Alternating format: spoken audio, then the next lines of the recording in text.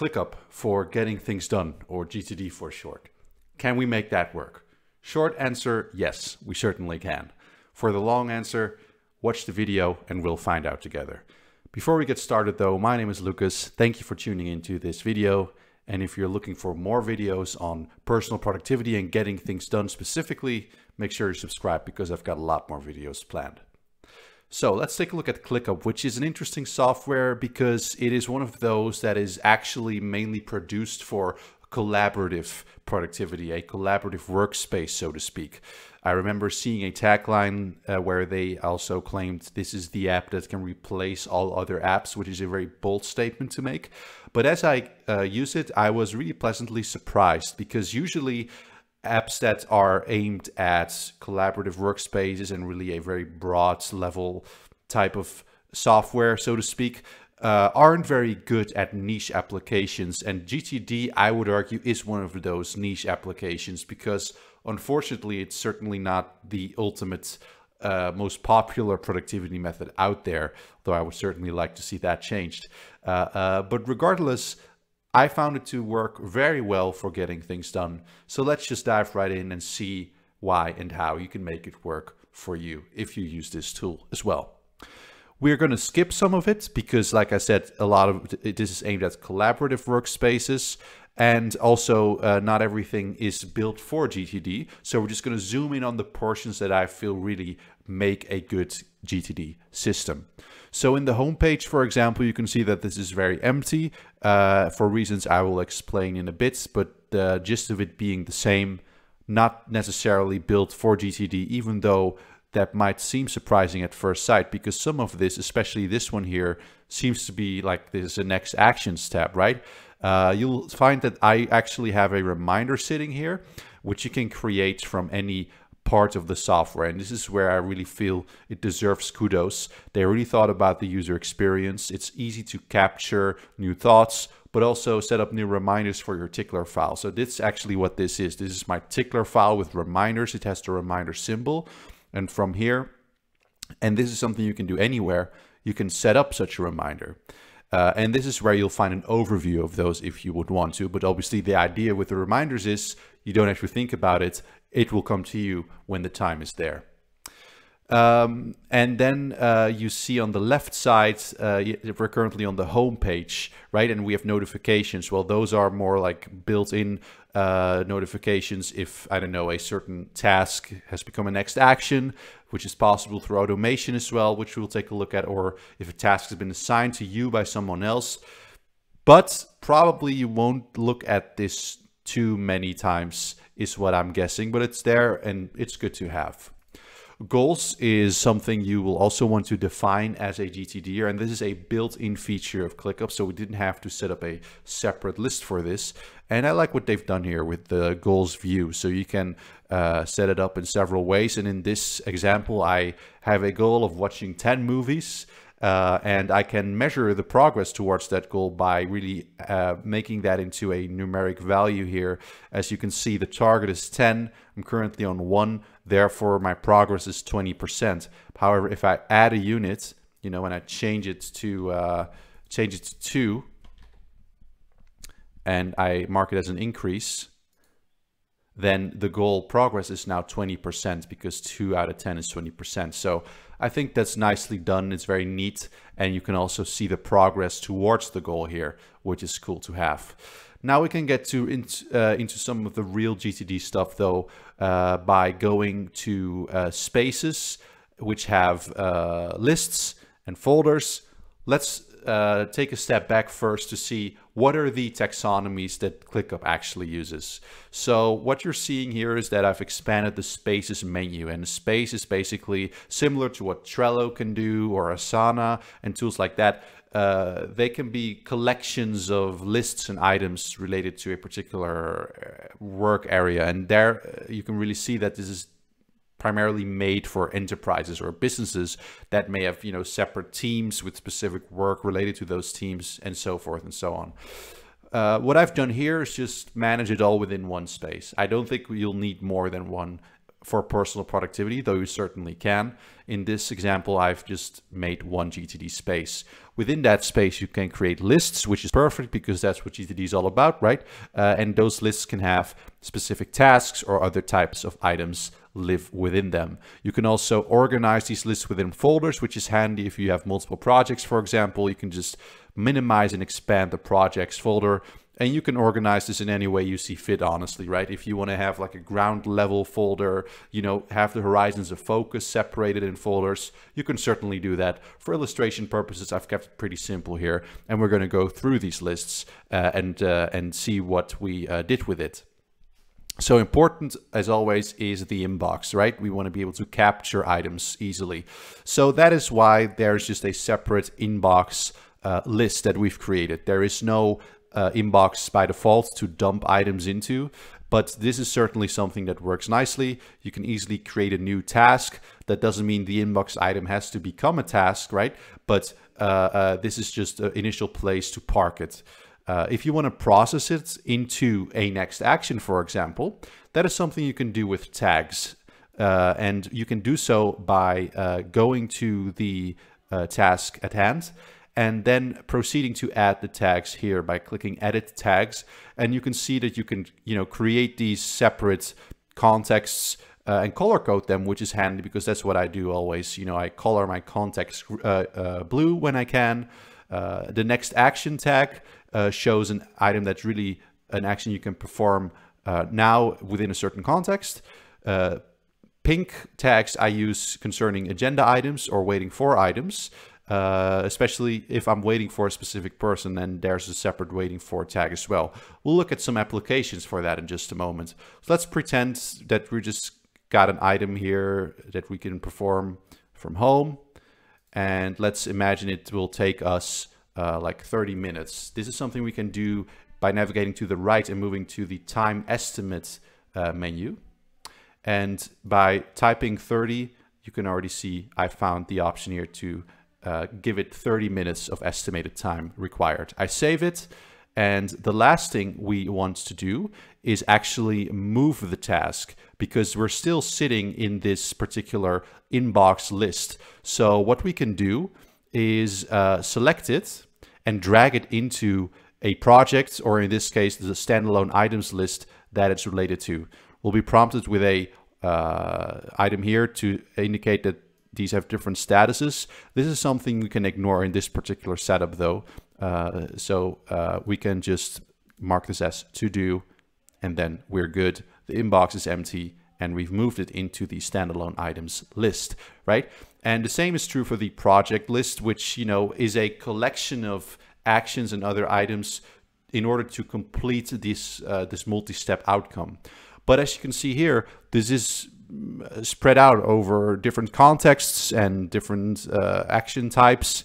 Not all of these are next actions. So how can we actually get a next actions view? This is what we can do with a different taxonomy type called dashboards. And essentially, these are like smart lists. So what you can do is what I've done here to set up a next action list. And it works really well because, as you can see, it only shows items with the next tag. And you can also see the different contexts, but also the area of focus or project those items are related to here.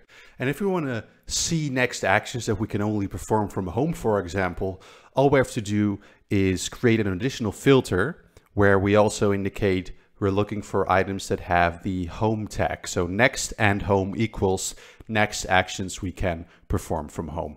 So that is a really great way to organize your next actions and really operate from there. It's fantastic. It's really all you would want from a system, and you can filter for so much more, right? You can also filter for the time estimated. So if you want to have items only that can take up to 30 minutes, you can do that because that's a filter we've set up. That's an item we've set up and we can filter for it. So really well done there.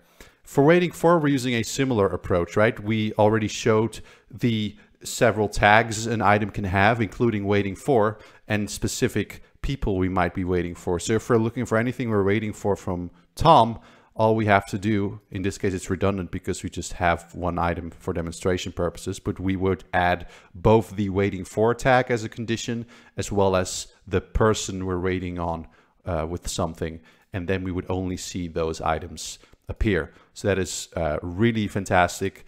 And we can also favorite these items, which I've done here for quick access. So I have my inbox list, my next actions list, and my waiting for list. Those are really the most important ones, you know, for being actionable, so to speak. But it certainly doesn't stop there. You may have noticed some interesting things appear, such as this symbol here. And this is where I truly got excited about ClickUp for GTD, because if we go back to the project view, we have a project here. You know, we're a movie geek. That's what we already saw in this goal that we had, you know, watch 10 movies. Well, let's say I bought a new TV and I want to install it so I can watch those movies.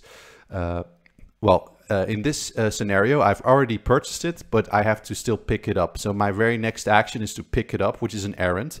And that is why it's a next action. I can also move my old TV to the garage. Maybe I want to sell it later, but I just want to store it there for now. These are items I can perform simultaneously. They don't depend on each other. However, what is dependent on another thing to happen first is unpacking the TV that we bought. We first have to pick it up. And so what is really cool is we can set up these dependencies here to really create sequential projects. And that way, an item will not become a next action until the previous action is completed. Really powerful stuff. And through automations, which you can create here as well, which I've done, you can make it so that, as I will show you here, when a task is unblocked, in other words, when the item it depended on is completed, the tags will change. And in this case, the next tag will be added to that item, thereby automatically showing up in your next actions view once you've completed the prior action. With the contexts already predefined, there's nothing else we need to do. So this is a really wonderful, powerful way to manage your projects without having to go into the projects manually to repeatedly, I don't know, add these tags for you, right? Fantastic. And you can also see that even waiting for items can be dependencies, right? Let's say after I unpack my TV, I'm waiting for my friend Tom to arrive and help me install the cables, because I'm not good at that and he is.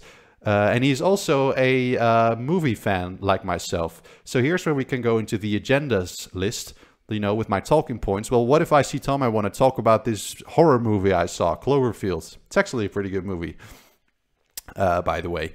But I can talk about it with him when I see him, and thereby I can access my agendas list. But I can also use this for meetings, of course, and make this very sophisticated. But really, really powerful way to use GTD with ClickUp, with automations. I really love it, I gotta say. Well done.